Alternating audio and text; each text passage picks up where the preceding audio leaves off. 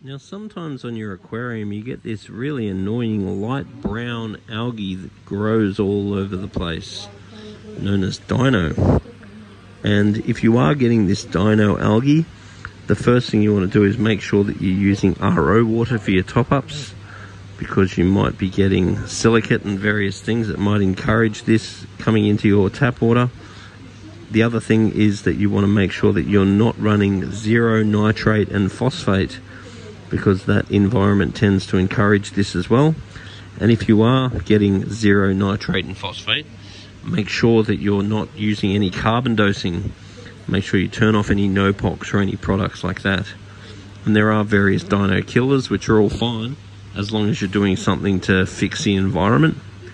You don't want to just use that without trying to find the cause, and making sure you have very good surface agitation, very good water flow, very good water quality, and then you're in business. Sometimes actually feeding your fish a bit more helps too, increasing the nitrate and the phosphate in the water. If you've got any other tips for controlling dino, make sure you put a little note on the bottom of this video.